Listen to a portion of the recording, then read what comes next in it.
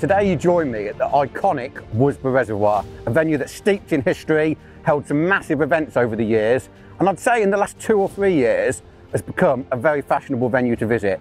Now it's cold today, we're just coming out of winter, water's ice cold, the venue is low. Obviously they've been doing some work on the reservoir, so it's quite low, we've not got a lot of depth.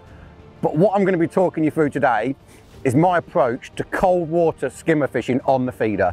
So I'm going to talk you through tackle choice, like why, hook sizes, feeder sizes, why I'm using what feeders, bait, how to feed your swim, plus how to make a bite or two when all else fails. So first things first, on a big water like this, where do you start? Got a little bit of local info, levels down as I've already said, slightly deeper this end. So my personal opinion is still really cold, those skimmers are going to want to be in slightly deeper water. And when I say slightly deeper, I'm talking like, I don't think I'm chucking into more than 5 foot.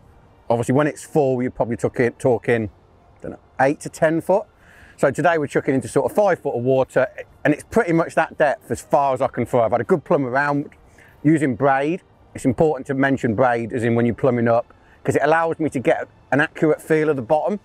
I don't want to be chucking on like an uneven bottom, etc. So I found a nice spot, 40 meters out, on a 1 ounce bomb. When I've gone to plumb it, I can't get a count, but I found ounces heavy enough for me to sort of drag it along, get a feel of what's there. So to sort of get an idea of depth, I've then put a 2/3 of an ounce bomb on just to get a count. And what I found is as I go to the left of the swim, it's getting shallower. Whereas if I come to the right, I've lined up, there's a big sort of spiky tree sticking up. Just there, I've got virtually a 2 count on a 2/3 of an ounce bomb, which I reckon is probably 5 foot of water, and that's as good as it's going to get. So that's going to be my main line, so to speak. I'm not saying as the day goes on we might have to move, but when I'm skimmer fishing and I'm not looking for loads of bites, but remember it's cold, I don't believe in sort of splitting my fish. So my idea is put a bit of bait in and then work that spot, maybe work around the spot, but try and just keep picking up a few fish as the day goes on. So that's the plan. Let's see how it goes.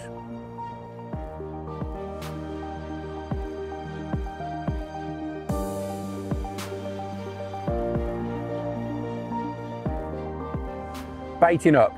Now, one of the biggest decisions you're going to face in any day's fishing is how much bait you put in. As I've said, the water's absolutely freezing today, and while an aggressive feeding approach might pay off, there's every chance it'll kill the swim before I've started. And I'm a massive believer in the age-old adage of you can put bait in, but you can't take it out. So I'm going to put 6-hole Guru Exchange bait ups in at the start. Got 30 gram on them. 30 gram for me, strong crosswind, but it's enough weight to get me to 40 meters with relative ease. My tackle for baiting up's also worth talking through. We've got Guru spod braid. I've attached my feeder literally with a snap link swivel. I've just literally tied it into a loop, nice and simple. So braid direct, got no leader on it. And then the rod itself is a 12-foot bait up rod, nice stiff tip.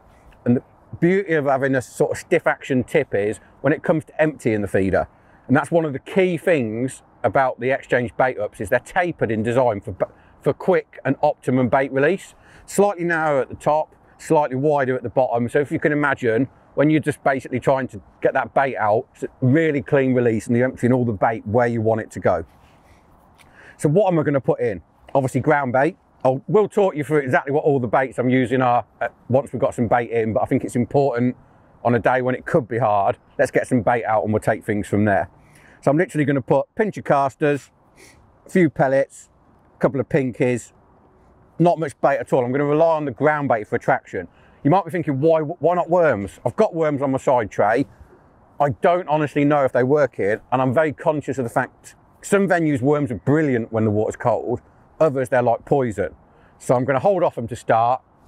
If a couple of hours in we're struggling, I might have to introduce them, but literally I've slightly overwet my ground bait as well, so it's what I'd call nice and soft. We're only chucking into 5 foot of water, so I want the ground bait to sort of spread out and basically cover the bottom. I don't want to leave a really tight sort of area of bait. So let's put the first one in. Plugging it really loose as well, so it'll just hold in. What I don't want it to do is sort of be dragged back when I go to empty the feeder. So nice and smooth on the cast. got my marker. Basically let it hit, so that's on the bottom like literally instantly because there's very little water to go at. It's going to give it like 5 seconds just so it hits the bottom and starts to disperse. Then it's a nice quick, like that, because the rod's nice and stiff. Feel that feeder literally empty instantly. So that's one. My plan is I'm going to put 4 on the bottom. Same sort of bait in each, little pinch of micros, pinch of casters, couple of pinkies, very little in it. I don't think we're fishing for loads of bites today, but hopefully a decent stamp of fish. So plug it nice and loose again. Nice and smooth on the cast. It's really important to try and get this, like, not saying you want to be on a 6pence, but you need to make every cast count when you're baiting up, particularly when it's cold, because you can't be spreading bait all over the swim. So sort of 4 or 5 seconds just to let it hit, nice and clean. And you can literally, you can feel that feeder empty out. You can see how shallow it is by how quickly that feeder's back on the surface. So I'm going to put 4 on the bottom. Then I'm going to put 2, I'm going to empty 2 on the surface. Important to be quite, when you go to empty that feeder, be quite firm in your first little strike. Like, it's like 2 or 3 little mini strikes. That's why braids are good, because it's got literally no stretch. It allows a really clean release of the feeder. So what I'm going to do with this one is empty it as soon as it hits the surface. So it's literally hit like that, and it's empty. So literally all that's happening there, it's like throwing a really soft ball in on the surface, and it's just literally clouding up the swim. So one more like that. You can't, it's really difficult, I will say, to bait up if your rod's not right for the job. You want that stiff tip that just gives you that bit of power to get a clean empty of the feeder. So last one on the surface. So literally let it hit, and it's empty. Got to be like, it's just that really quick 2 or 3 little mini strikes. You don't want a big whack when you're trying to empty the feeder, because you're going to drag your bait. 2 or 3 little, like almost like 1-foot strikes. Feeder's empty, got that cloud going through, and hopefully a few fish will come in. So we're baited up. I'm going to let that swim just sit for half an hour. You know what I mean? If it was a match situation now, because there's some carp in here, I'd probably whack a big hybrid down the middle, try and catch a carp, let that skimmer line settle. I'm not a believer when you're fishing for not many bites, when it's really cold, to baiting up and then going straight on it. So what we're going to do is give it half hour, let that bait settle, and hopefully when we go on it, there'll be a few fish there. It's been about 30 minutes since we've baited up now. So before I have that sort of all-important first cast, I'm just going to talk you through my bait choices and why. First of all, ground bait. I've gone with Ringer's F1 Black. It's like a sweet fish meal ground bait. So it's sort of 50% pellety fish meal, 50% sort of biscuit. So it's sweet fish meal, nice trade-off when the water's cold and you don't want a mix that's too potent. It's also very low in food content. What I want at this time of year is a mix that's got lots of attraction, but not lots of food. So I don't want a mix that's full of big particles. Any particles I put in the mix are ones that I'm going to add throughout the day. I don't want a mix that's got flakes in, big bits of pellet, etc. I want lots of attraction, minimal food content. Other baits, you don't need loads of bait when the water's cold. I've got like literally 3/4 of a pint of pellets. They're literally just wetted up. So I'm not feeding them hard as such where they might float. They've just literally been wetted up, so they're a little bit softer. I've got a few red maggots, lives for the hook. Some people might say, why not deads? I sort of find that bream and skimmers hang on to a live maggot better. I feel like in a bream's head or a skimmer's head, they feel like they have to kill it. So they hang on to it a little bit better. So I've kept them live. And I've got some pinkies. If it's really hard, 3 pinkies is a good bait, or a red maggot and a pinky. But if there's nothing out there, I won't have to get a bite on a pinky, but if there are a few small fish out there, pinkies might get me a few bites, and they're just a bait I'd always carry for skimmers. Lastly, we've got casters, more just for a food item. It's going to feed a few casters throughout the day. I can't see me putting one on the hook unless I feel there's a few bream in the swim, and maybe I'm getting a few liners, but they're just a food item that might attract an odd bigger fish. And again, a big roach, there's supposed to be some really big roach in here. Big roach love a caster. So I'm just going to trickle a few through. You might notice as well, something I've not talked about, if I can just pull a few out, got some worms. As I've already mentioned, I don't know much about this place. Well, in fact, I don't know anything really about it for this style of fishing. So worms, got them, got my scissors, got my tub, might chop a few as sort of an impact bait 2-3 hours in if things are really poor. But at the minute I'm just holding on to them. So that's my bait choice, nice and simple. So now it's time for that all important first chuck. Because I've got no idea sort of what's going to be out there, I just want to get a bite first. So hook bait wise, it's going to put 3 pinkies on. It's just a really good bait that's caught me a lot of bream and a lot of skimmers over the years. I will talk you in depth about my setup once we're fishing, but at the minute I just want to get out there. So 3 pinkies, I've got a small 20 gram window. Just going to put a little bit of bait, same as what I fed in the bait up really, a little bit of bait in it, 1 scoop through, and then it's loaded like so. Not loading it too hard. Ground bait's what I'd call damp at the minute. It's a case now of sort of feeling my way in. So line up with that marker, hit the clip, rod down, and now it's a case of seeing how quick fish come to that bait. I'll be honest, I'm not expecting an instant response. If it's going to be a good day, I'd expect the first bite after about an hour, but we've started now, so let's see what happens.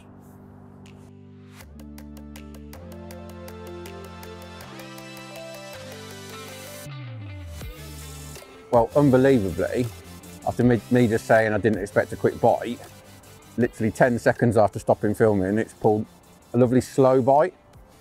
It's not a big fish, but it is a fish. It's either a big roach, or I'd say an 8 to 12 ounce skimmer if I was guessing. But a really nice start. Oh, it's a bit closer in than I thought. Let's have a look. What is it? Oh, it's a nice skimmer, a bit bigger than I said as well. Probably I don't know, getting on for a pound.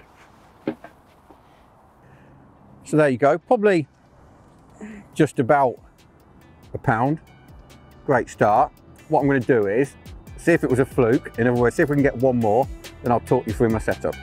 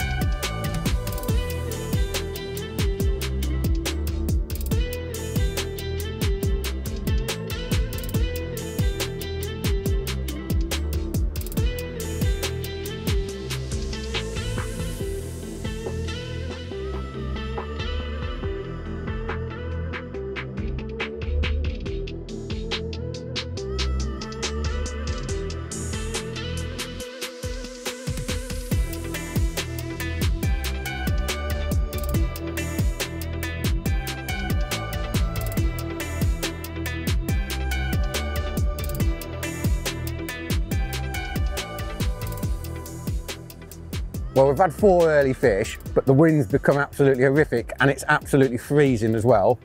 So what I'm going to do is just talk you through my setup, starting with rod choice. Rod today, bearing in mind, fishing for skimmers, we're fishing at 40 metres, 12-foot event of Steve Ringer. The best way I can describe the action is you never feel like you're going to lose a fish. So it's perfect for this type of work, perfect for skimmers, bream, roach, that type of fishing. Quiver tip choice, I've actually set 2 up. I've set 1 up with 1 ounce and 1 up with 1.5 ounces. The reason being, it's windy, but I didn't know what the toe is going to be like. And there is a bit of toe, but I've been able to fish with the ounce tip so far. Reel line, 008 pulsate braid straight through. So I've got no leader, I'm fishing braid direct. Nice simple little running rig. Small Guru feeder link, which my feeder attaches to with a little snap link on the bottom. And then I've tied in 5 inches of 8-pound shield, single strand. Now anyone who's watched a lot of my stuff will know I used to use a twizzled loop. I used to get an odd tangle with a twizzled loop, so what I've done now, I've replaced it with a single strand, 8-pound shield with a loop in it, so I can loop to loop my hook lengths. And the way I tie in that strand of shield is with a 4-turn water knot, trim the knots tight, and then my running paternoster, just literally, I'm casting off the knot in effect. The knot acts as your buffer. What I like about the single strand of shield is very light, minimal resistance when skimmers, roach, etc. are picking up the hook bait. there's no weight there, so very little resistance, so the chances of them feeling that something's wrong is reduced. So feeder choice, I'll talk to you about in depth a little bit later on when I talk about what feeder and why. Moving down to hook length, I've started with 65 centimetres 012 pure fluorocarbon. I've gone for fluorocarbon, it's a little bit stiffer, tangles less, and visibility wise it's more difficult for the fish to see. Then last but not least, hook choice, bearing in mind barbed hooks are allowed here from October onwards, is a size 16 pole special. Brilliant little hook, very suited to natural baits like a bunch of pinkies, single maggot, a castor, or even a wormhead. Stays razor sharp too, which is really important when it's a case of not getting loads of bites and you need every fish to count. So that's my actual setup. I'll get my feeder box and I'll run you through what I think about feeder choice and why I'm using what I'm using today. Feeder choice for today. Now, bearing in mind it's very shallow, it's very windy. There's two things I've got to take into account. One, I need to be accurate, not feeding loads of bait, so I can't afford to be scattering it all over the place. Accuracy is really important. And then two, I need to be able to cast into this wind. That's, for me, is where the cage windows come in. Basically, they're weight forward in design. So obviously it's like, if you look, all the weight's at the bottom of the feeder, but they've still got that important cage. I'm a massive fan of a cage feeder. If you'd have told me, I don't know, 5 years ago, that I'd be fishing windows all the time, I never would have believed you. But at the time, there wasn't what I'd call a true cage window around. Now, the beauty of a cage window is it still gives off attraction on the way down. I'm a massive believer, particularly when it's cold, that the fish are off bottom, skimmers, roach, whatever, they're swimming around off bottom, you've got to drag them down. So if you bomb all your bait straight to the bottom, you're not going to catch many fish, because obviously the only way they're going to know it's down there is on the bottom. But with a cage window, I'm losing a little bit of ground bait on the surface, a little bit on the way down, but all that scent in the water, fish smell the scent, they see the cloud, and they follow it down. So that's why I love the cage window. The other big advantage when it's shallow is minimal disturbance. They go in very quietly. If it's only like 4 foot, 5 foot deep as it is today, what I don't want is a massive feeder going padoosh on top of them. Water's clear, it's cold, the fish aren't really hungry, they're not coming to noise. I mean, they will come to a bit of bait and they will feed, as I've sort of already shown, but I need to sneak that feeder in. And that's the reason I've started on the small cage window. And later on, I might even go down to the extra small. You know what I mean? Basically, it's a case of chopping and changing. Weight-wise, obviously it's got the exchange system, so I can just clip them on and off. I've started on 20 gram. Purely, 20 grams a little bit tricky in this wind, but it's a case of making as little disturbance as possible. So at the moment, I've been fishing sort of 7 to 8 minute casts, but if it sort of slows up and goes a bit quiet, what I might do is switch to a medium, a bit more bait, be a little bit more patient. Sometimes people say, oh, the swim needs a rest. There's different ways of resting it. Like one way I could rest it today is to put the bigger feeder on and have a 15-minute chuck. Bearing in mind, I'm not fishing for lots of bites.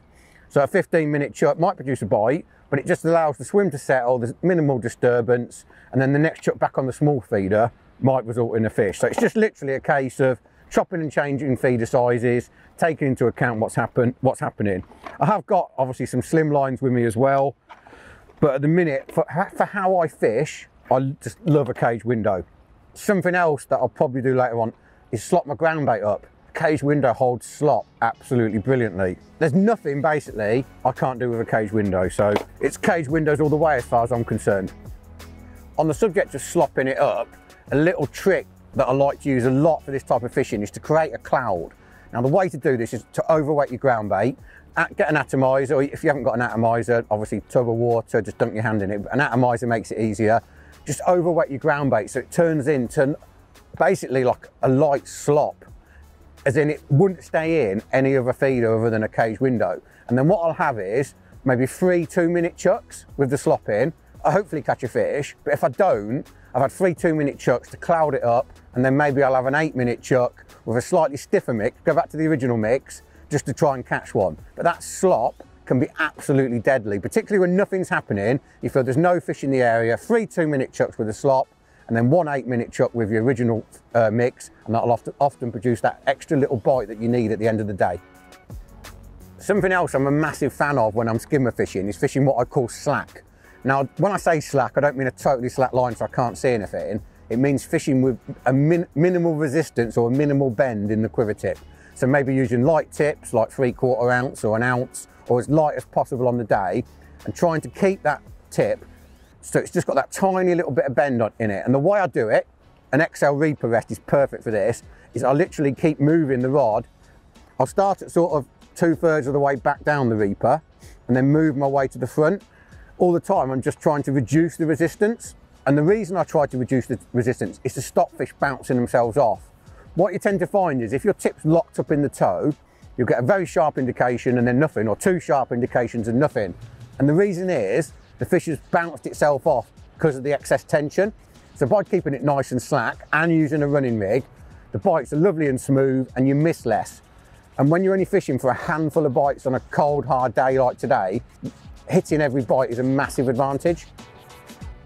If you're ever desperate for a bite in the last 20 minutes of a match, great little trick, and one I use an awful lot, but I don't use it till very late. It's really important to say it. This isn't something I'd do 3 hours in, and it's to go past my bait. When I say go past, I'll literally take 1 metre off. I'll take it from where my reel is to the first guide is about 50 centimetres. So I literally unclip, go 1, 2, so that's 1 metre, and then clip it back up, and I'm fishing at the back of my bait. And it's amazing how many times I'll get 1 fish there. But if you do it too early, you've got to let the odd fish sort of build up confidence at the back of the bait. So if you do it too early, that fish isn't there or you might spook it. But by doing it sort of last chuck or last chuck but 1, you'll often do it, put the rod down and you'll get an instant response. So that fish has been there all day, just picking up the little bits off the feeder that are falling on the way down and landing behind where you've been fishing. But what you don't want to do is be doing it 3 hours in, because then all of a sudden you're feeding bait past your initial feed, and if anything, you're pushing the fish further away. A subject I've already talked about in this film is the impact of worms. Now, worms are that sort of Jekyll and Hyde bait for me, as in one day they're fantastic, the next day they're literally cyanide. But I've had several occasions where I've been a couple of hours in on different venues, chopped up some worms, not nice and fine, and had 2 quick chucks of them to get a bit of flavour and scent in the swim, and had an instant response. Sometimes you get a better response that way rather than putting them in at the start. So worms always in my armoury, even when it's cold, but that impact can often be the best way of introducing them. Another great tip for this style of fishing is you need to read your swim. You need to take into account what you feel is happening under the water. Today is a brilliant example of that. I've had 4 quick fish over the initial feed and then it's literally switched off. Yes, it's got windy, but my gut instinct is I need to top it up. So 2 quick feeders, and I'm hoping for an instant response again afterwards. I'm trying to make it happen rather than waiting for it to happen. Well, the wind hasn't eased off. If anything, it's probably got a bit stronger. But I've just put those 2 feeders in. It just seemed like the fish responded really well to the initial baiting. And then it went quiet, put 2 more bait ups in, both quite soft, and they've had an instant response.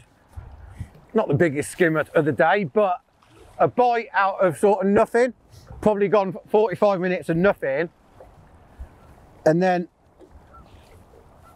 a quick fish, which just goes to show that sometimes you have to sort of push it a bit, take into account what's happening, as in you got the response to the early bait. Just try it, you don't have to add lots of bait. 2 feeders has been enough to get a response, and hopefully I'll have this fish, get back out, maybe get another one, and I might have to top it up again. But I quite like the sort of topping it up with a big feeder and then sneaking the little window in over the top, minimal disturbance, and catching the fish that come to the bait.